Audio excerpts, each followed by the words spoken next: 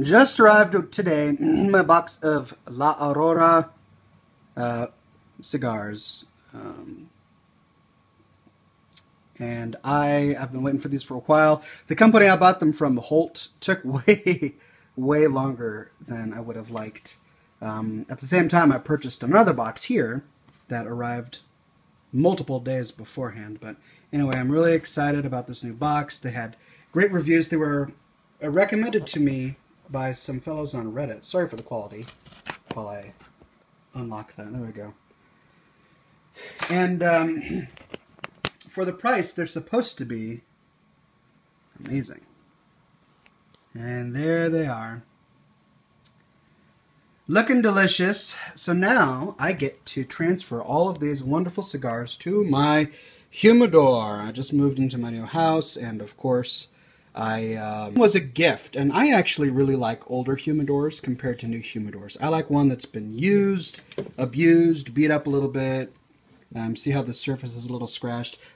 I could refinish this, and I might, but I like one that's been around for a while, that's been beat up a little bit. It just has some more history, and I've already primed it by by rubbing it down with some distilled water with a sponge. So you soak a sponge in distilled water, and you rub down the cedar on the inside a couple times a day for, I don't know, 5 days or so, and that primes it. And I just put the hydrometer back on, and because it's open, because I don't have any cigars in there, it's going down. So the hydrometer should say 70%, because you're supposed to have 70% humidity. And I'm recharging this nice HumiCare thing. It had dried out during the move, but those capsules in there, those little pellets, are supposed to balloon up after they soak up a lot of this moisture. And if they don't, it means I need to throw this away and get a new one. But you're supposed to use distilled water because your cigars soak up the water that this lets off. And if you use tap water, they could soak up impurities that foul the taste of your cigars. It just depends on how pure and clear your tap water is. So I buy distilled water for this purpose. Anyway, let's migrate all of these cigars over to this humidor. And there we have it. So there are a couple things going on here that I want to describe real quick. So you can see that I took my cigars out of the cellophane wrapper. Now there are two schools of thought on this. The pro-wrapper people say that it's good to leave the wrapper on because it can reduce the risk of contaminating your entire stock of cigars if one of them happens to have cigar beetles in them, which hatch and end up, destroying your cigars. They also say that the cellophane is porous and that water can go through it just fine, and so there's no reason to take it off until you're ready to smoke them. It keeps them more fresh.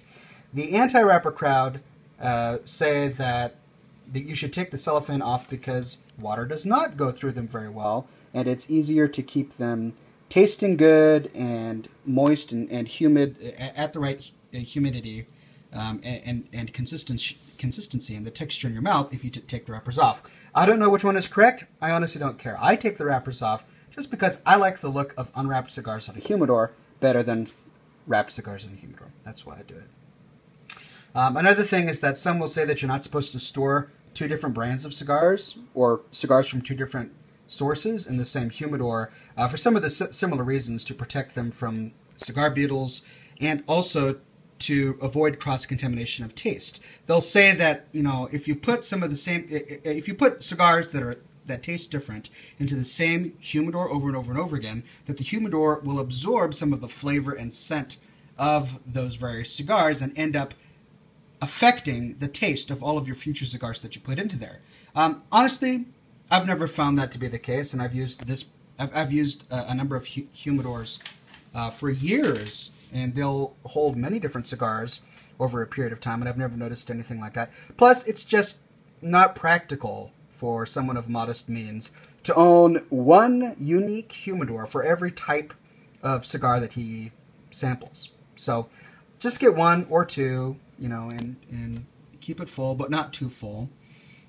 And so there we go. So I'm going to, of course, take the cap off of this, and I'm keeping it in a room that's at 70 degrees, and I'm going to enjoy it. So I hope you found that useful.